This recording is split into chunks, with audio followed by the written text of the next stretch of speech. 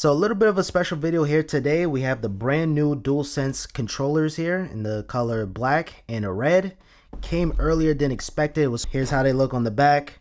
And of course we have that official PlayStation seal. The red controller costs $75, while the black controller costs $69.99, 70 bucks. Without further ado, let's open this up, starting with the black one.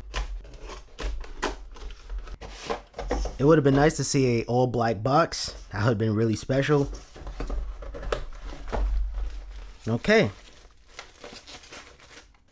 Whoa, okay. Yes. The all black DualSense controller. No Type-C cable included, but nonetheless, this is beautiful. Wow. Almost dropped it.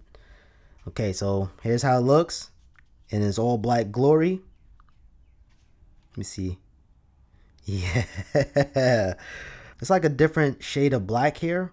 You have matte black here, and then you have like a charcoal kind of color. And of course, if you look into detail, you see the PlayStation logos there. You got to be very close. But it's the same DualSense controller that you all know and love, just in black. Alright, let's see how the red one looks. These boxes are so tricky to open. Oh my goodness. Oh, okay. Voila, the red DualSense controller. Okay, and here's how this one looks.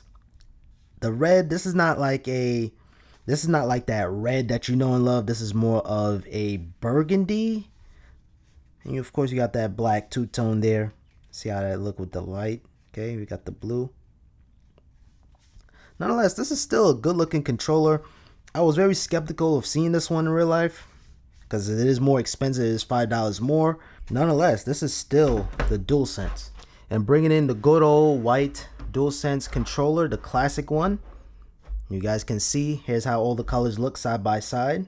All the official ones. The red one is the one that really sticks out. It just like in your face. I really do like it. But the stealthy look of the DualSense in black, it really works well. Especially with my dark plates from D brand.